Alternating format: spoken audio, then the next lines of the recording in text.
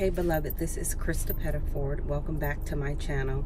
I have a word for you from the Lord this morning. I think it's a teaching and I hope it resonates with you because it does for me. But before I get into this word, I'd like to ask you to subscribe to my channel, like this video, and share it if you enjoy the message and if it blesses you. Divine exit strategy. A couple of months ago, can't remember when it was, but God gave me a word and I shared it here on the channel that it would be elevate or exit. And so today I want to talk to you about divine exit strategies, because the Lord gives us exit strategies when he tells us to, if he doesn't elevate us in a situation. So it's a season of transition, and many are looking at things, as I just said in the last video I did, and I'll try and link that one, but I shared how we're not supposed to lose. And so when we're not supposed to lose and things don't turn out the way that we want them to, then what is God saying? He's saying that it's time to exit. Sometimes for many people, it's time to remain in that place where God put you at, because there's a purpose in you staying. But many people, God is pushing and prodding you to exit, and he has a strategy for you, just like he had for Jacob, just like he had for the children of Israel. When it was time to go and Jacob could not take any more of Laban, his father-in-law's, troubling him, changing his wages, lying about things, and trying to keep his talent, but not promote his talent, trying to keep him in a position to do the work because the blessing of God and the skill that he had, but did not want to pay him his worth and make it worth his while. Then it was time to go. And God began to give Jacob dreams and visions and give him an exit strategy so that he could leave with great wealth. Nothing that Laban gave him did he need to take. There was the sheep that he worked for, the herds that he worked for, that the Lord began to make his sheep spotted and speckled, because Laban had said that he could have everything that was spotted and speckled because he felt like it was sick and it was hurting and all of those different things. So he began to say that he could have those sheep, and God blessed the herds, or the sheep, the cattle. No, that's cows. But he began to bless them, and as they gave birth, and he gave him a strategy. He gave Jacob a strategy to tie certain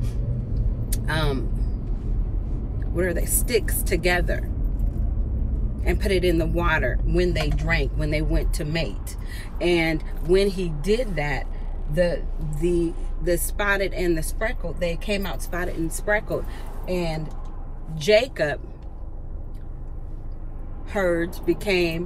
sheep became more than Laban's. And then he told him when to leave and how to leave, and he was even going to face his brother Esau when he was going back that way. And so God told him to go forth. And then he changed his name. He wrestled with God on his way out after he had exited, after Laban came after him to try not to let him leave, because Rachel had the household gods, and he also didn't tell Laban that he was leaving. See, that's strategy. God gave him strategy not to say anything until it was time to go. So he left, right? And then after he left the place where he was at, and Laban confronted him, and God dealt with Laban and said, don't you touch him. So he couldn't touch Jacob. Then the next strategy was he wrestled with God, and he gave him divine strategy about how to face his brother. And his brother, in thinking that he was going to go back where they had both once lived together, but Jacob, now Israel, went a different direction, in the direction that God would take him and the 12 tribes of Israel, his children. So God gave him an exit strategy. So what am I saying? I'm saying if God has not elevated you, now we talked about this in the other video, which I will link. Joseph was elevated after a long period of being burdened, of being captive for things he didn't do, of being mistreated. But God brought him to a place of elevation. But beloved, you have not failed, and God has not failed you, and you still have the victory. If God doesn't do it where you're at, then pray and ask him for a divine exit strategy. Maybe he's put your back up against the wall so that you could begin to ask him for something new. Ask him for something different, and fear not as he takes you out. So for you shall be led forth with peace. You shall go out with joy, and the Lord your God will go before you and make a way for you, and your peace will go with you. The peace of God that you have, the blessing of God that you have will go with you, and you can shake the dust off your feet. And that doesn't mean that wherever you have to leave and exit from will not have the blessing, that God doesn't care for the people or the place or the position that you're leaving. But it means that don't be afraid that he's not going to bless you. God is too good of a God. He's been too good to you and to me already to leave us destitute and hopeless. He has a plan for you. And sometimes we think of the plan as what we wanted it to be. But God has a divine exit strategy for you to get you to the place he has for you, to bring you into new things and new beginnings. So hear the word of the Lord. Hear speaking to you. Not this word, but hear what God would tell you. If you feel like you are stuck in a place and you can't get out, and you thought you would be going up, but you've been boxed in. Somebody has limited and labeled you. Let me tell you what a limit is. A limit says you can't go any further or higher. So people put limits on you, boundaries, and then they a label is something that tries to define you and say that you can only be this, that you can't be what God has called you to be. They say this is all you can be and this is all you can do.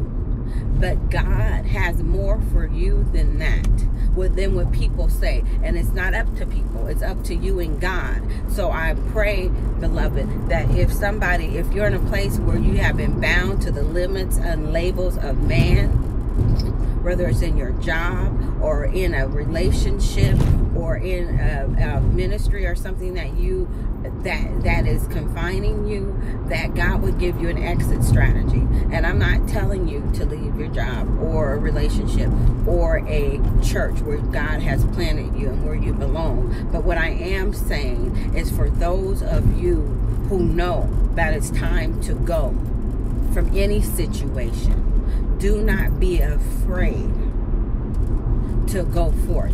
Do not be afraid. Do not faint in the day of adversity.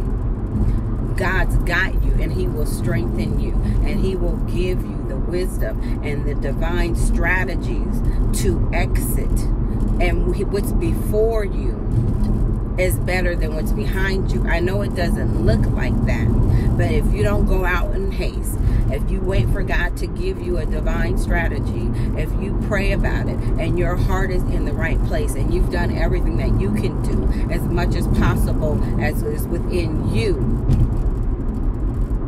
and the people around you still are limiting and labeling you, and it's not from God, then ask him, is it time to exit? Sometimes God has us in a hard place, like he had Joseph in a hard place, but it was for purpose, right?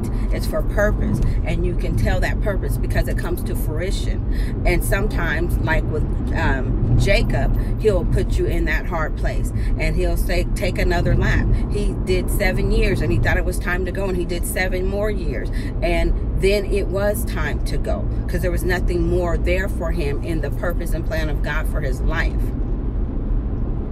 even though he went there to find his wife. It had served his purpose. He had the children. He had the wives. He had what he needed. He took on another wife, but God used all of those children to form the 12 tribes of Israel. But it was time to go. So listen for the voice of God. Listen for how you're supposed to go. Don't get in your feelings and emotions, because sometimes it's easy to do when you feel rejected. But sometimes it's not God's timing for you. So we have to wait on God and allow him to position us and give us the plan. But the first thing you have to do is ask. Ask God for the exit strategy that he has for you. And let him speak to you. And he may not show you everything. He may show you to do one thing. And then once you do that thing, he'll show you what to do next. That's what happened with Jacob. And that's what God can do for you. So I hope this blessed you. If you're in a place and you don't know what to do or what next, don't be afraid. God's got you. Ask him and he will reveal the next portion of his plan to you. God bless you. Until next time.